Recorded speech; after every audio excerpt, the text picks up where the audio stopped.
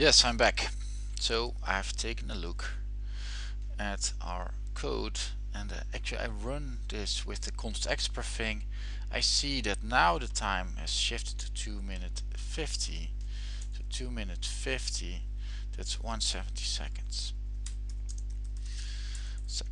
So that means by using const expr in the one function that was one of the big fishes, which was calc energy, I already reduced that by 25% approximately. Let's use a lighter.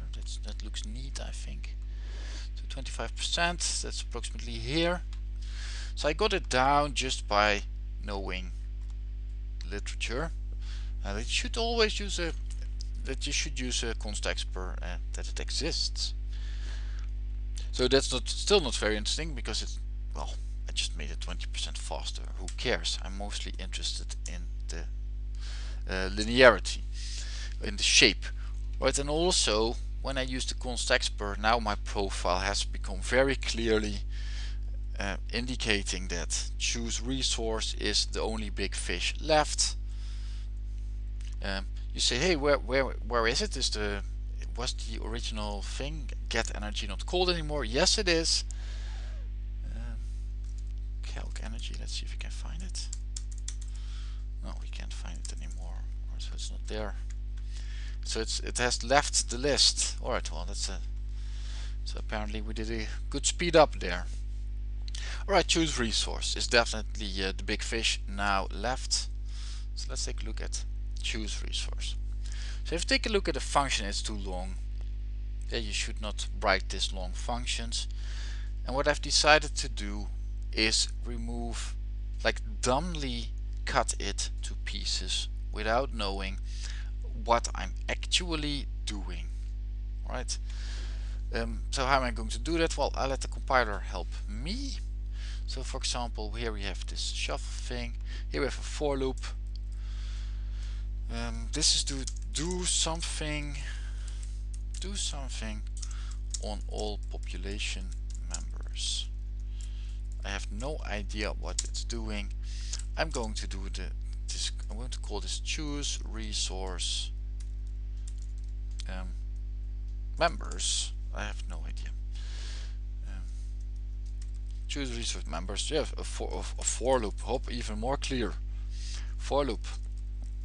So I'm going to use that function name there, and within the function I'm going to just ruthlessly copy paste this stuff.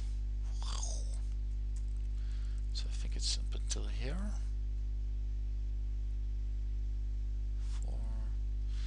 Yep, there it is. That appears to be it. Add it there.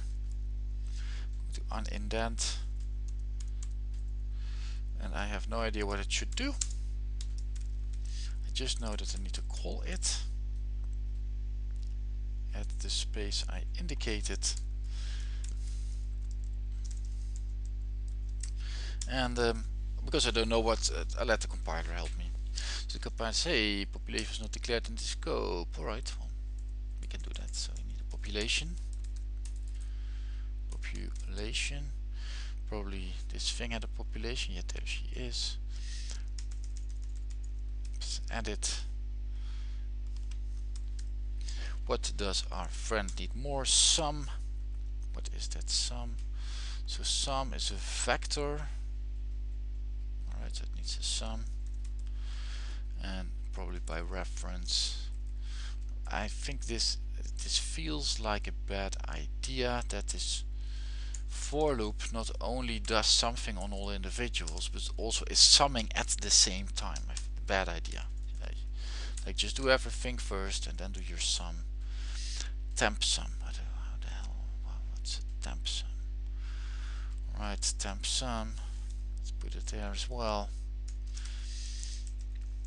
I don't know why would you use a temporary thing, but that can be as local as possible.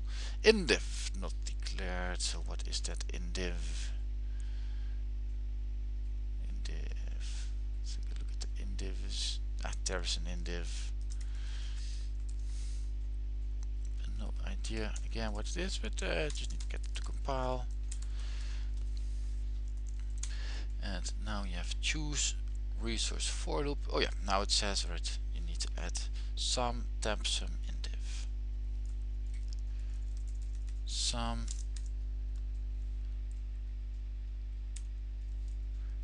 oh wait, no, we need to add population. Sum temp sum in div.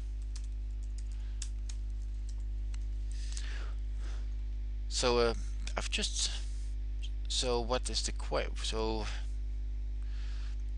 I don't care about this speed. I just simplified the function a bit to be able to separate between, for example, shuffle and what happens in this for loop. This appears to be linear. Yeah, the linear. This linear. So these are not candidates at all. So either the shuffle is the bottleneck or choose resource for loop. So it runs. So that means I can now send it to Travis again.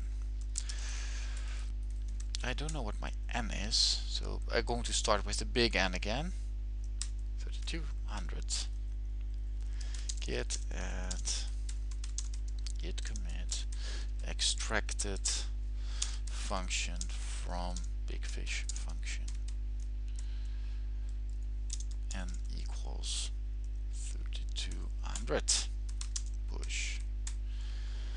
Now we're going to do 1600 again.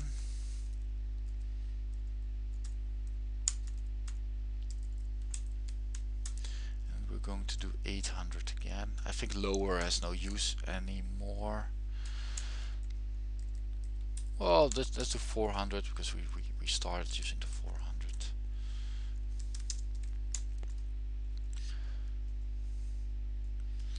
800 and 400.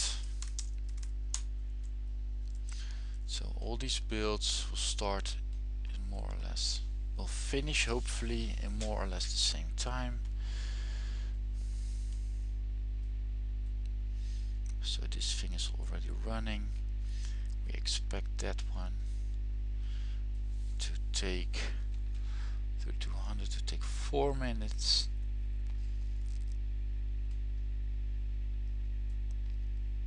And where's my 1600? I want my 1600 back.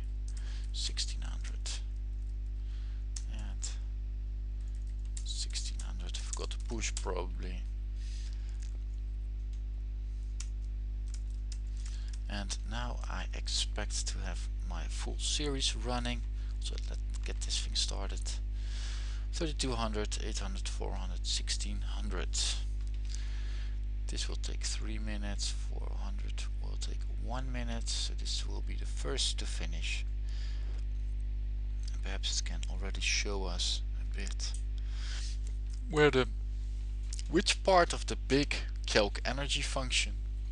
What is it? Choose resource. It's is the bottleneck.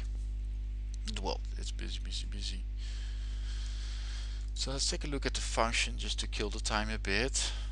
So where's the magic part? Reproduce, choose resource for loop. So I added this. No idea what it does. No idea what this does.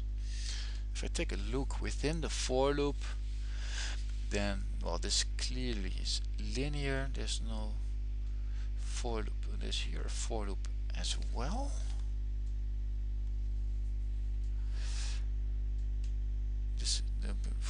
This is a non-linear part, because for each individual from the for loop, for each member of the population, it goes over all the energies, so that's linear.